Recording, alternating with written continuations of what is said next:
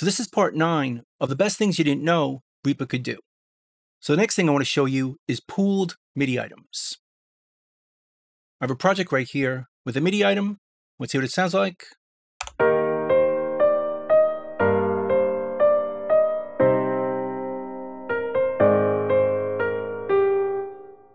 Now let's say we want to duplicate this to other parts of the song.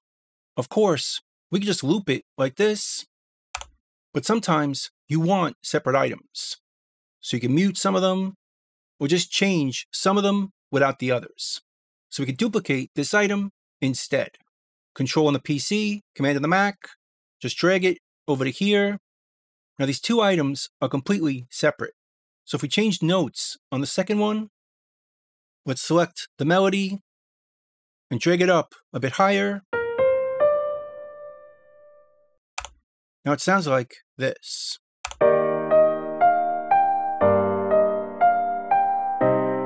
But only for the second one. The first one still sounds like this.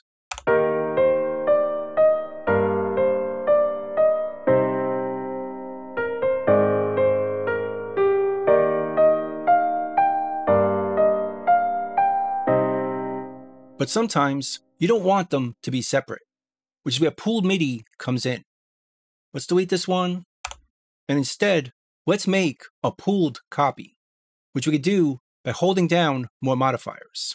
On PC, it's Control-Alt-Shift, and on Mac, it's Command-Option-Shift. Hold those down, we can make a copy, and notice the difference. This button now shows up right here and in here, letting us know that these copies are pooled. In other words, if we change one, the other one will change with it, which is really useful if you want to make changes in one and have it reflect in the others. Let's say this item is for the chorus. If we copy it to chorus 2, 3, 4, and 5, we might want it to be the same. So if we edit chorus 1, the others will change to be the same. So let's change one of these. Let's change the second one. Again, the same way, by selecting the melody and bringing it up. And now, both items changed. Undo, it looked like this, and redo, it looked like this. So they both changed together. But there are times where you want to unpool them after using them. Let's say chorus 5, you want it to be different, and it's already pooled, but now you want to unpool it. Let's make one more copy, a pooled copy, like this. Notice they're all pooled, the little button. Let's say we want to change the second one, but keep the others the same. Just hit the button once, and this item is no longer pooled. This one still is, and this one still is, to each other. But now we can change this one, and it won't affect the others. Let's bring this one up. And it only affected this one, before and after. So that's pooled MIDI, allowing us to link different items together or pool them so they mirror all the same notes, no matter how we edit them. So the next thing I want to show you is automation items pooled. So our project set up here with a vocal. I want to automate or draw in some automation for volume. So I'm going to hit the V key, which shows a volume envelope, and draw in some automation. Maybe something like this for each one of these notes. Let's say I'm happy with this automation. I want to copy it to other parts of the song. In this situation, this is a chorus, but I have 3 choruses that are exactly the same, with the same vocal in each. So I want to copy the automation from chorus 1 to 2 and 3. And the best way to do that is to first create an automation item.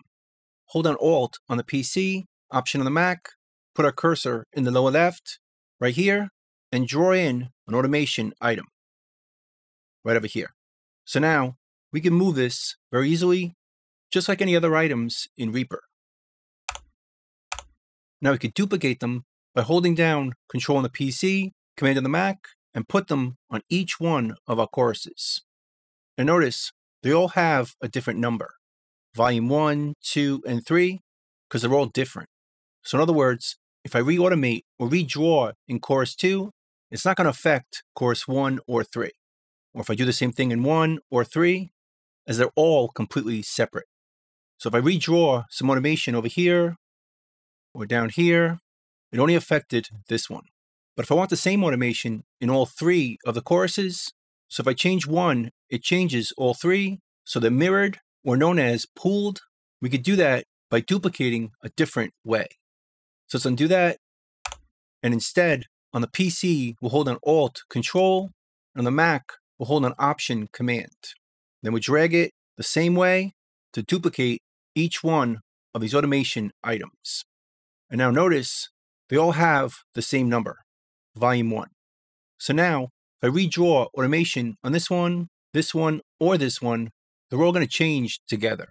Like this, change this note, maybe the ending, maybe drag it down like this, and each one changes together. So if we automate the second chorus, it affects the first and the third, or the third, or the first. So they're basically linked or mirrored, or what's known as pooled. So that's automation items pooled. Very useful when you want to mirror or link your automation from one section to another. So the next thing I want to show you is parameter modulation using an LFO. Now the idea of parameter modulation is that we can modulate or move in time any parameter on any plugin in Reaper. Let me give you an example. I have a guitar right here. Let's see what it sounds like now.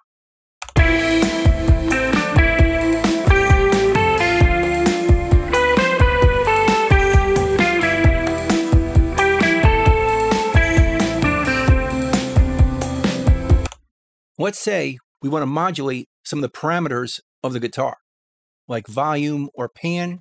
We can go to our track effects and add a volume plugin.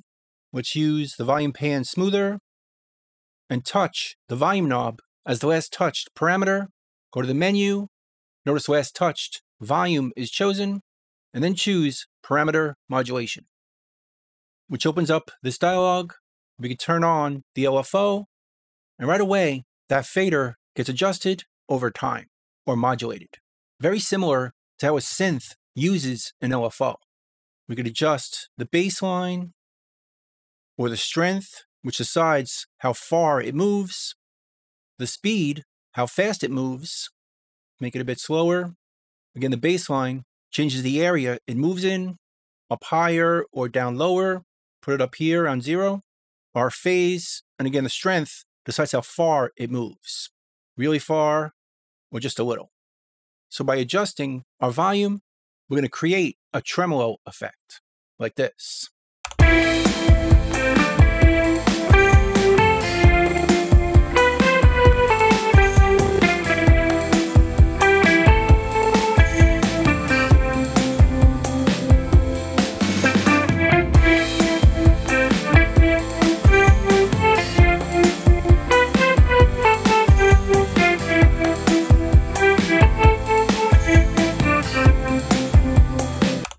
And we can put it in time with the song by choosing tempo sync.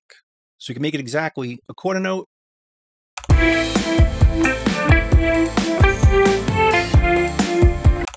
We can reverse the timing.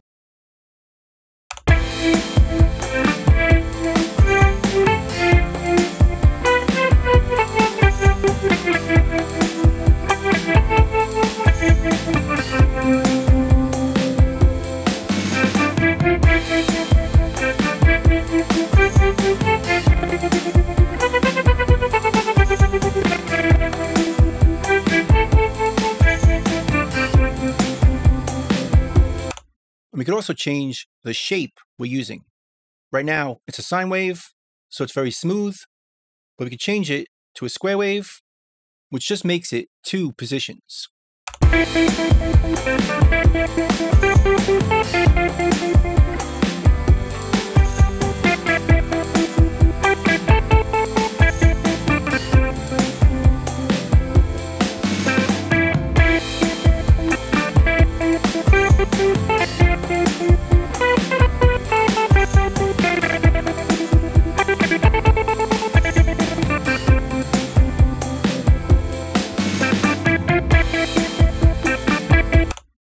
could also adjust any other parameter we want, even on the same plugin.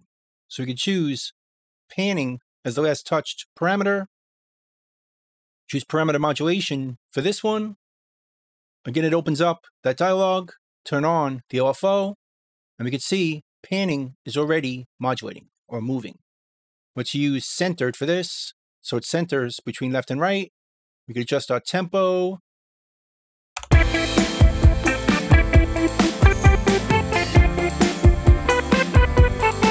We can adjust the strength to decide how far it pans.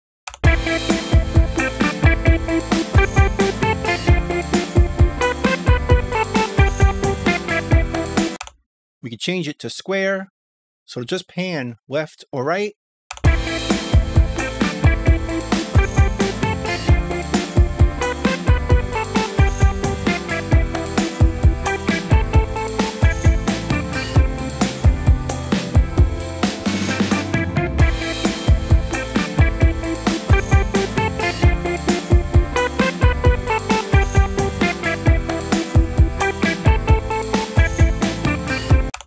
And again, we could use any plugin we want.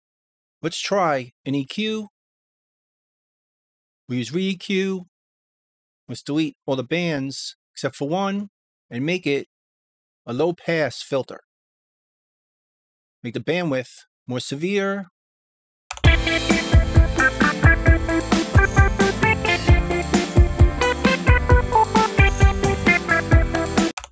Touch frequency as the last touched parameter, and turn on parameter modulation for this. Adjust the strength so it doesn't move as far, just the baseline so it decides where it's going to move.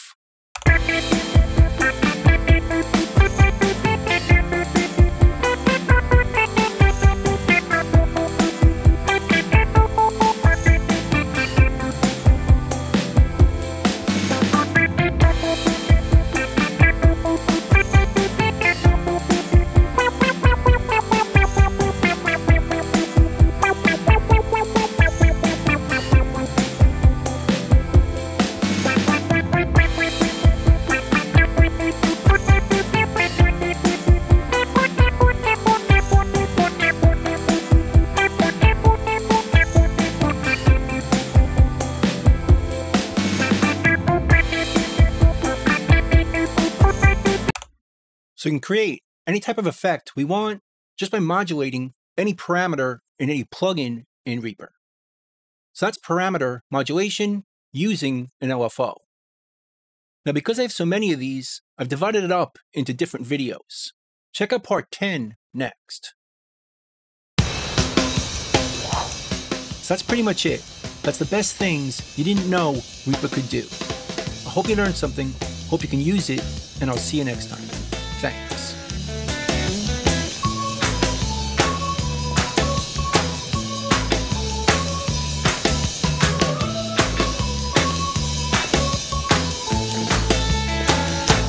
Bingo, boys, let's go.